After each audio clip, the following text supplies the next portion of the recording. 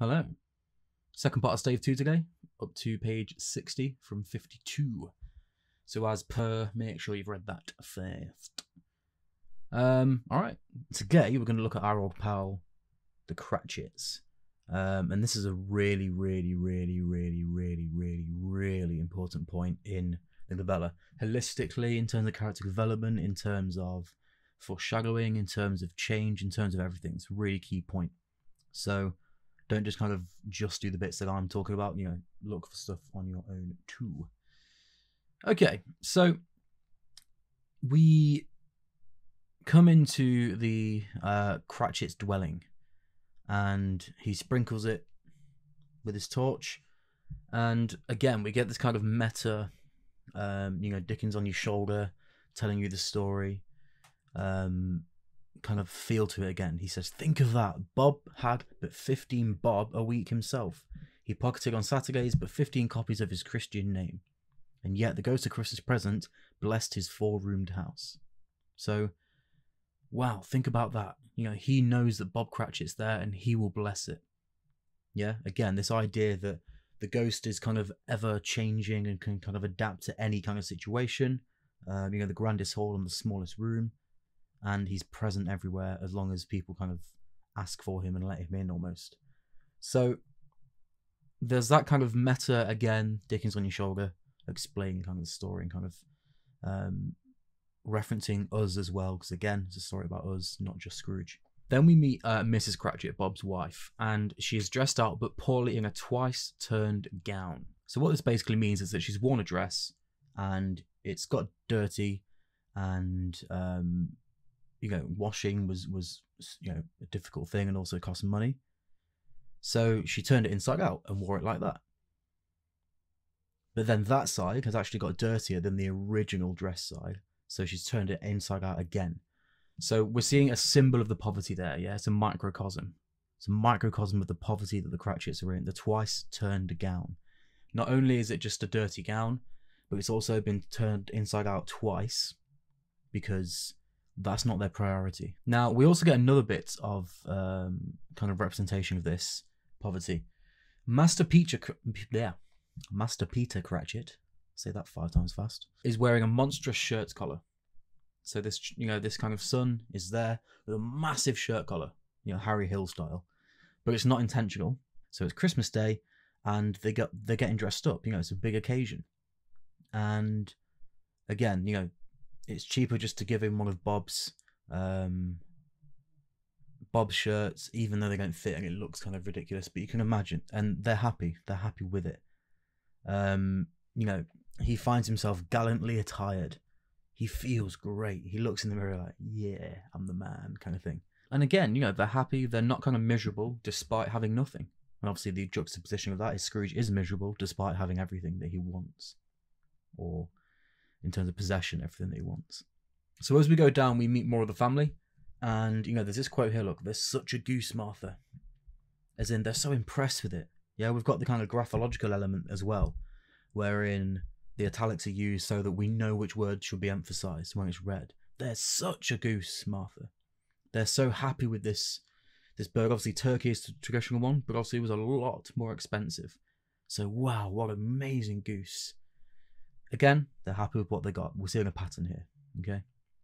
And it's building this image against Scrooge almost. Dickens is building this image of, look at all these things that these people have, or don't have even, compared to the person that's watching all of this happen. And obviously remember how Scrooge is as an employer, because the Cratchits are living off the very little pay that he gives Bob.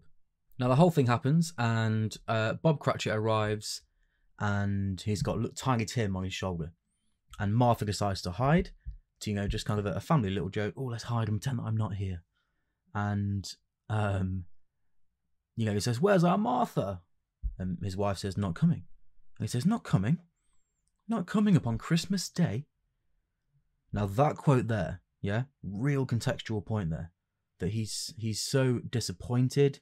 He's so sad. He's really gutted that he feels like his family won't be with him on Christmas Day.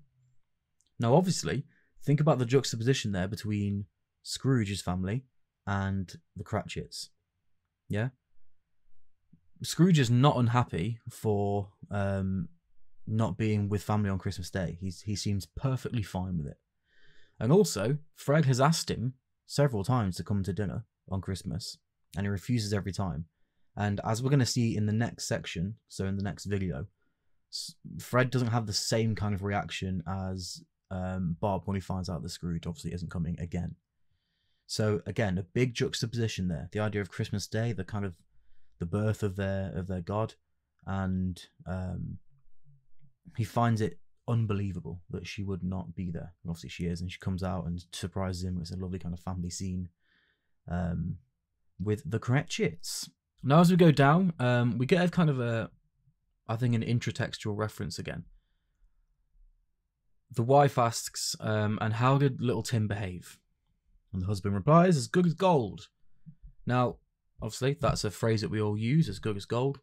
But that simile can have more meaning for us because we know what's happened here. And obviously, again, we need to be masters of English. We need to be able to read into things that maybe aren't even there, just to show that we have that level of perception and kind of critical thinking. So he says, as good as gold and better. Okay? Now, think about how gold has been used so far in this novella. Okay? It's been, Belle used it as the reason that she broke up with Scrooge. An idol has replaced me. A golden one. Yeah? The idea of gold and worth and money have become something that have kind of destroyed Scrooge's life. His entire life and even his soul, AO3 context, have been kind of dampened and ruined by gold and by wealth and by worth. Monetary worth. So we see that ironic simile, and also these are the comparative and better. That actually he's as good as gold and even better. And obviously we can read into that yeah, money's probably quite nice, but it's not everything, and it doesn't equal happiness. Money doesn't buy happiness is basically the message behind that little quote there. So we also hear from Tiny Tim as well. So Bob says that he told me coming home that he hoped the people saw him in the church because he was a cripple, and it might be pleasant to them to remember upon Christmas Day who made lame beggars walk and blind men see. Now obviously that's a reference to Jesus Caesar. I suppose the Romans weren't a big fan, were they? He's using his situation to benefit other people. Despite how awful a situation it is for him, he'll be constantly in pain. He has very little mobility. He's seriously ill. And yet, he is trying to use his situation to make others feel better. Oh, I hope they saw me so that they can remember that Jesus healed people like me. And that will make them happier. I don't have an answer for that. Is there something else?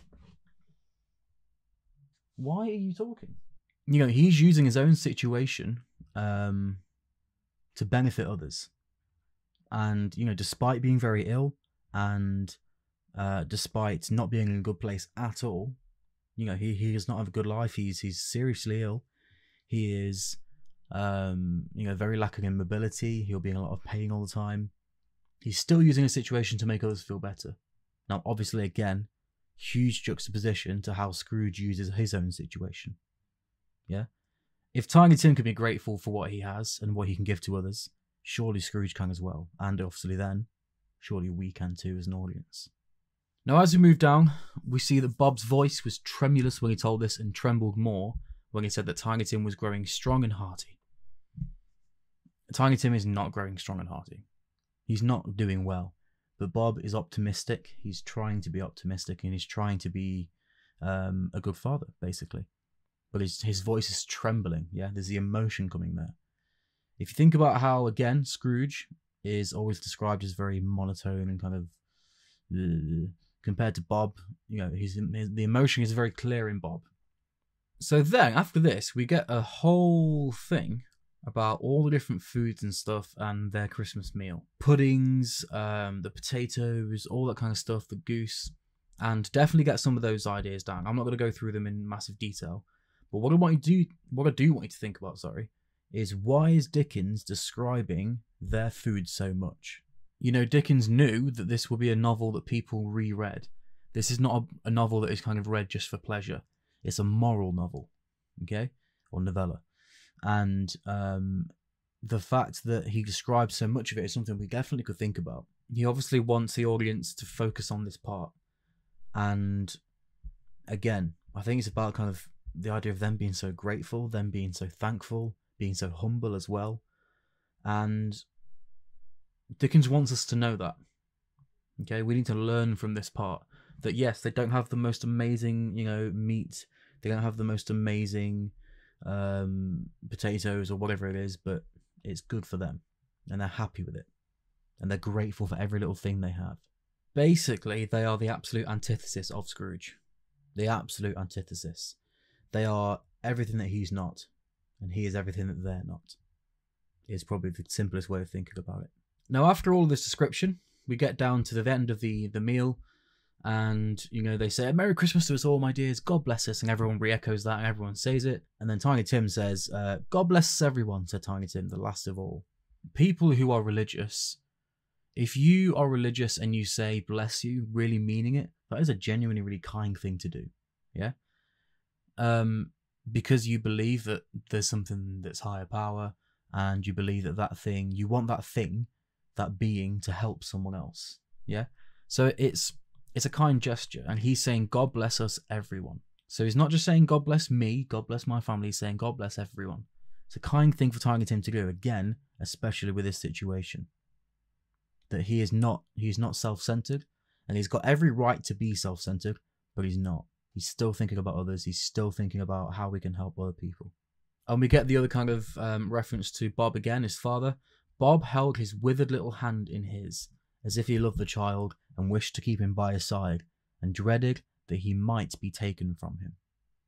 Okay? So again, we're reminded that Tiny Tim, despite what he said up here, that he's hearty and strong, willpower isn't always everything.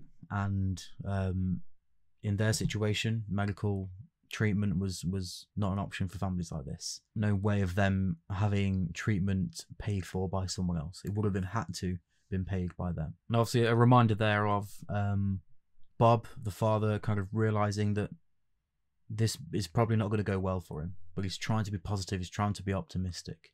Think about, the poor law that we talked about before in Stave 1 as well, in terms of context.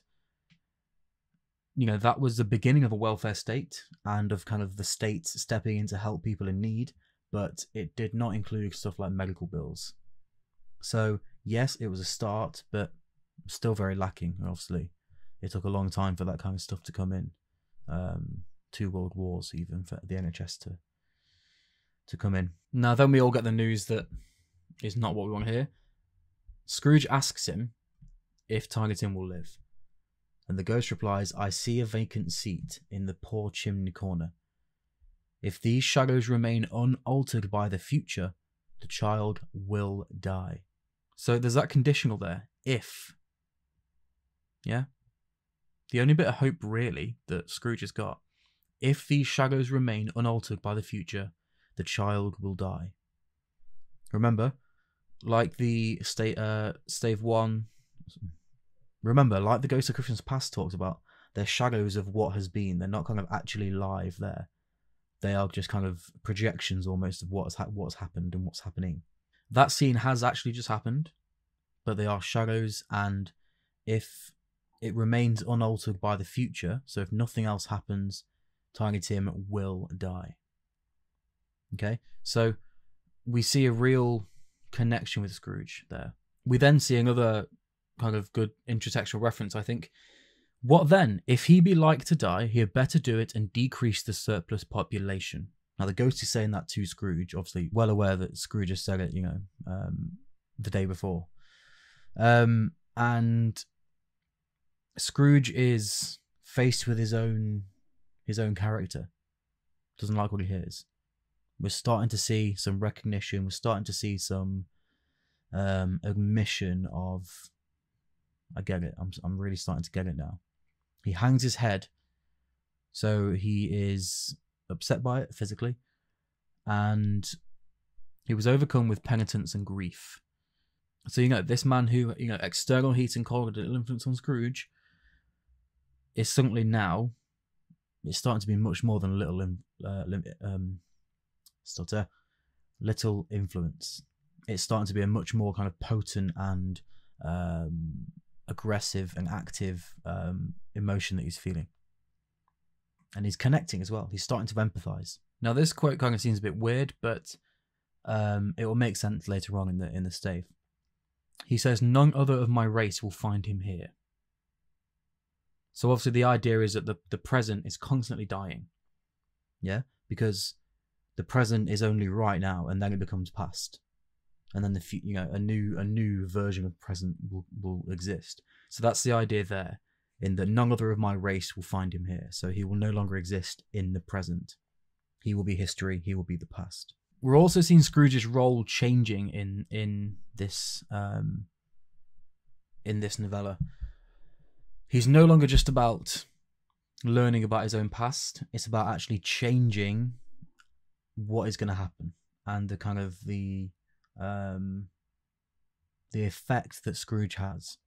It's kind of a gradual expansion. It starts off really small with Scrooge, and then slowly throughout the novella, the area of effect almost spreads, and Scrooge learns what effect he has on people around him. Yeah, family, employees, strangers in the street.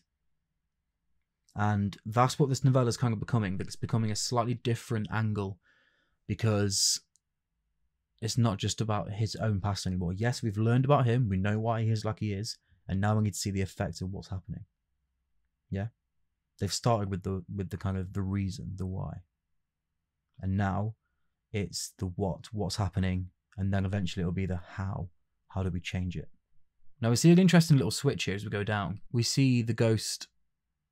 Scrooge won't look the ghost in the eye, and the only thing that makes Scrooge look up is hearing his own name. And we're still in the same scene.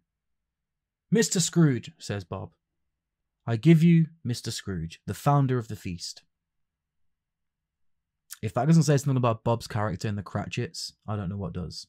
Yeah? That is hugely symbolic of the way that they are and the character that's developing within them. Okay? Despite the way that Scrooge treats them and how little he pays them, he's still thankful for him. He's still raising a toast to Scrooge, despite all of Scrooge's faults. That is kind of real kind of character there from Bob. He's a real good man. There's a great little metaphor here, look.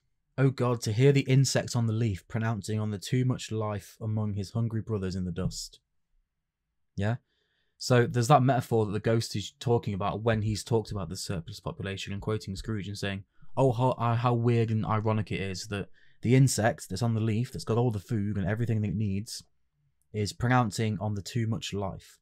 So it's saying that, too many people have got life and, they don't deserve it and they should always die. Well, it's rich coming from you because you've got everything you need. Yeah, so we got that kind of metaphor that helps us and Scrooge understand what the ghost's point is, really. Now, the mentioning of Scrooge kicks off Mrs. Cratchit, and it brings a dampening mood. But Bob says calmly, "Look, my dear," was Bob's mild answer, "Christmas Day." That yes, do you know what? He might not be the nicest man, but it's Christmas and we should thank him, because we should be thankful for everything that we have. And we wouldn't have everything we did have even if if I was unemployed. So again, we're seeing a real strong character from Bob there. We see that Scrooge was the ogre of the family. Yeah. So he's been described as an insect on a leaf telling everyone else they should die. And now he's been described as an ogre. Yeah, there's a lot of metaphorical language here from the Ghost of Christmas Present. There's a pattern of that. And we all know we love a pattern. But it does say it was not dispelled for 5 minutes, as if Scrooge's name is this horrible, wicked curse. The idea of the not dispelled for full 5 minutes. Think about the fact that Dickens wants us to like the Cratchits. Yeah, they are placed in a really, really positive light in terms of our perspective on them. Think about why he wants us to like them. Think about why they are placed on this kind of moral pedestal, and what lesson that needs to teach us and Scrooge. Okay, and that's an important point to think about. Why are they presented as such likable people? And why are they such likable people? Now, as we move down, there was nothing of high mark in this. Okay, so Dickens is again reminding us Every time he gives us kind of something great that the Cratchits do, he does kind of pull us back to reality and say, they don't have much. There was nothing of high mark in this. Nothing of extravagance. Nothing of what Scrooge would consider as worthwhile. Yeah? Remember what he said to Fred in Stave 1, that, you know, how can he be so happy when he's so poor? Or when he doesn't have an extra penny in his pocket, or whatever it is, yeah? There's nothing of high mark in this. Now, they leave the Cratchits, and as they leave, Scrooge had his eye upon them, and especially on Tiny Tim, until the last. So he's got this clear emotional connection to Tiny Tim. He's felt it. He's started to empathise. And he's really starting to feel bad about what happens. Because he knows that if nothing changes, Tiny Tim's going to die. So they go out, and we get kind of a little sequence here of visiting other kind of areas, not just in the kind of centre of London, but in rural places, in places that you wouldn't expect to find life even. And how the Christmas spirit is still live there, and yet with Scrooge it's not. So we get this whole kind of description of kind of going through and seeing loads of different people running around and whatever. And we go to somewhere that is lower, lower, lower yet, was lost in the thick gloom of darkest night. That's superlative, okay? And Scrooge asks where they are. He said it's where the miners live, who labour in the bowels of the earth. But they know me. See?